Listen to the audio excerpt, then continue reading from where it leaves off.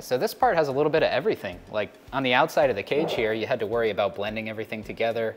Now on the inside, you have to worry about getting through these windows here. And looking at the machining footage, I saw an awful lot of rotary movement there. Was that really necessary?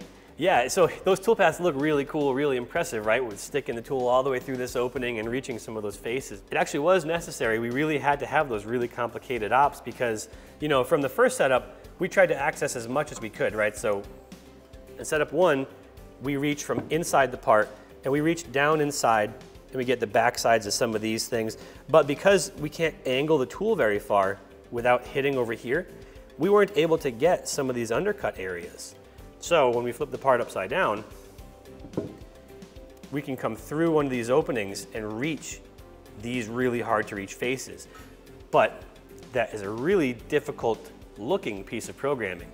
Believe it or not, it was actually really easy. So in this operation, we're essentially finishing that whole face of that cheek area through one single opening. Now you can see this is a really tall toolpath. It gets that whole side done in one operation. If I run Analyze Toolpath here, you can kind of see what this toolpath looks like as we would flow through it.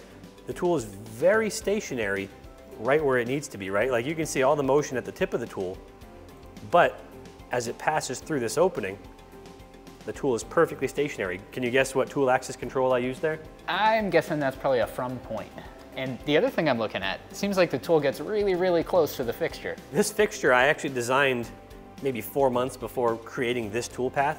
So in this case, when I made this toolpath, you can see it is extremely close to this fixture as it starts to reach. I mean, it is extremely close.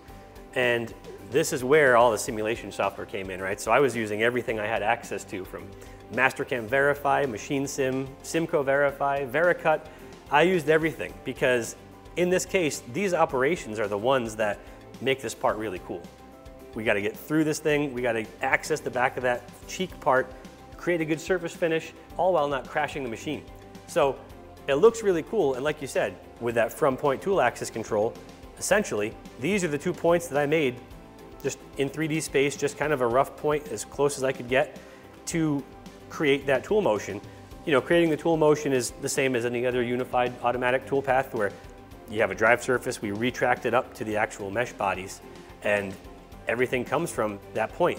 What's really cool about this is I could do this without any automatic tilting collision control. So all of the tilting is handled from the tool axis control, meaning this toolpath generates extremely quickly. Again, this is the power of the Mastercam unified toolpath. It actually was relatively easy to do those sorts of things. So I learned a lot.